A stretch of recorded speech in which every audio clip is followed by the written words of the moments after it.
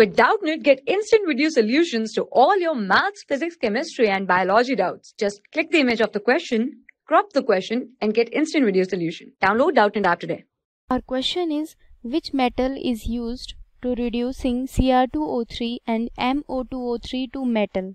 So the answer to this question is aluminium powder is used for reducing Cr2O3 and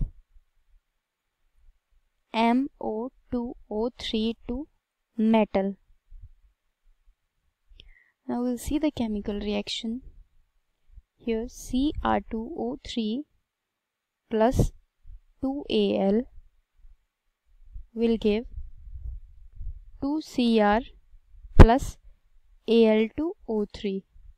So here Cr2O3 is reduced to Cr in the presence of barium oxide and magnesium. Second, MO2O3 in the same way will give 2MO plus Al2O3. So here aluminum powder is used. Thank you. For class 6 to 12, IIT JEE and NEET level.